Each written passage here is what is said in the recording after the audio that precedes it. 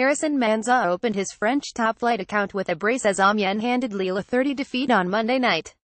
Marcelo Bielsa's men attracted a barrage of criticism for their awful start to the campaign, and that continued at Stade de la Licorne as Manzala inspired his side to a comprehensive home triumph.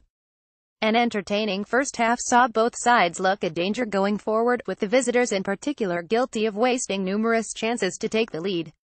Eventually, Amiens found the breakthrough in the 36th minute and through the 23-year-old, but that never seemed to jolt Lille into life. 2 minutes into the second half, Christophe Pelissier's side added the second thanks to the same man who was assisted by Lassina Traoré. However, Manzala was replaced in the 71st by Emmanuel Bourgo.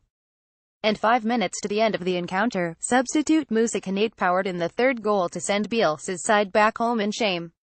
The goals also marked an end to the DR Congo International's 14-match barren spell for the club in the Ligue as they now placed 12th with 15 points from 13 games. The visit Stade Saint-Symphorien on Saturday for their encounter with relegation-threatened Metz.